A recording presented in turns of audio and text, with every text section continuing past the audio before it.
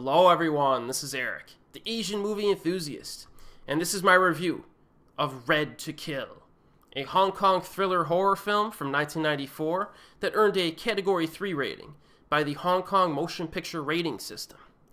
Now, I've already covered some Cat 3 films on this channel, with separate review videos for Ricky-O, The Story of Ricky, A Chinese Torture Chamber Story, and Run and Kill. I covered The Untold Story, Dr. Lamb, Eternal Evil of Asia, and The Untold Story Part 2 in my Asian horror playlist. And I also reviewed The Sleep Curse in a separate review video, which is a recent throwback to the Cat 3 films from the early 90s. Now, in the West, we refer to Cat 3 as not only a rating designation, but also a subgenre of Hong Kong film, because we expect certain things from Cat 3 movies, more specifically graphic violence and or excessive nudity. Now, Red to Kill is considered, by those who have seen it, to be one of the most memorable and impactful films of this kind. But does it really deliver? Well, the answer may lie in the plot synopsis itself. Listen to this. A mentally unhinged murderer-rapist works at a home for the impaired and targets a mentally handicapped girl who is assigned under his care. So does this movie deliver as a Cat 3 film? Oh yes. Within the first 5 minutes, you will know that Red to Kill means business, because the opening scene is a sufficiently creepy and disturbing attack on a young woman by this psycho.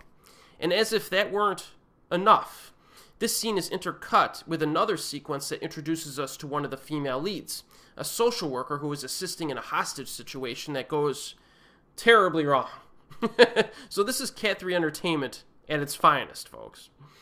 Now, after that uncomfortable opening, if you choose to continue watching the film, and some people will turn the film off after the opening, like 10 minutes, we are introduced to our other female lead, a very kind, mentally handicapped girl whose father dies in an accident. And because of this, she is transferred to a facility and assigned a social worker, the lady from the opening scene, also nice lady. Unfortunately, these ladies are simply in the wrong place at the wrong time because this psycho teacher works at this particular home, and then the crap hits the fan. Now, in an age nowadays where everyone gets offended by everything, Red to Kill is admirable in how legitimately and deliciously offensive it is on so many levels. You know, how many movies have you seen that have graphic sexual assaults and violence that are inflicted upon a mentally handicapped woman? I mean, this is pretty revolting stuff. But that's the reason why films like this are made. You know, it allows the viewer to witness acts of depravity while safely knowing in the back of their mind that these are really just actors playing out their roles. And in that sense, Red to Kill delivers on what it's supposed to deliver. But I also think that this movie is purely entertaining from a filmmaking standpoint that kind of elevates it above something like Psycho the Snuff Reels, which was a badly made gore flick that succeeded in giving me an upset stomach but failed to give me anything else. On the contrary, Red to Kill has some big-time positives, one of which is Ben Ng. Now, in this type of film, the portrayal of the killer is of paramount importance, and Ben Ng plays a very convincing lunatic, while at the same time avoiding a descent into silly annoyance. You know, this actor has appeared in a good number of films over the years, but this is by far his most impressive and powerful performance from what I've seen. Now, if you thought Anthony Wong was good in The Untold Story, you gotta check this guy out. I mean, it could be the most intense and intimidating performance I've ever seen in a Cat 3 film. Like, he's insane in this.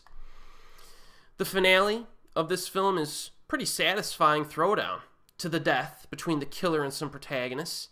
You know, some Cat 3 films kind of whimper out near the end. This one does not. There are a few good character moments peppered throughout. There are. The best scene in this movie, which is also the most shocking and revolting in my opinion, takes place in a shower.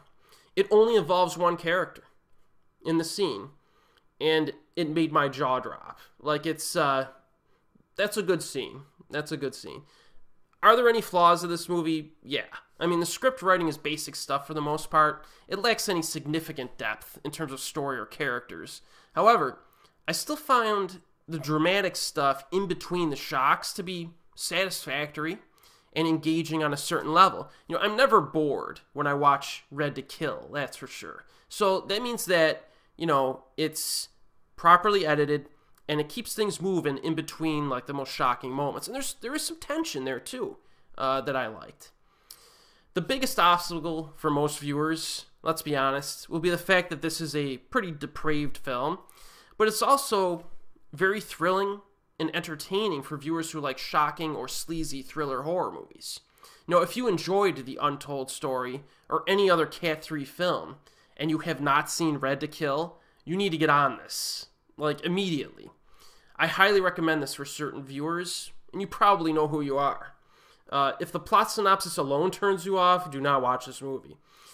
Now, Red to Kill is moderately available on Region 1 DVD in the United States, but it's way too expensive. I forgot what the DVD price was. I want to say like $60 or something like that. It was ridiculous. However, I did purchase the Region 2 Greek DVD, which I showcased, I think, in a recent, or not too long ago, DVD collection addendum video, which is much cheaper than the Region 1 release, and it has English subtitles. The problem is that it's dubbed in Mandarin instead of the original Cantonese. You know, I was you know, when I started watching the film, it distracted me a little bit.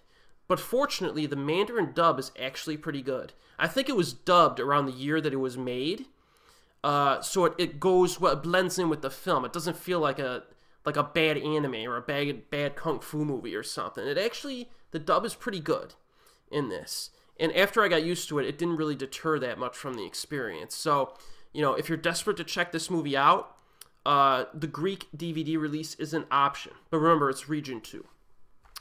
And as always, I'll see you next time.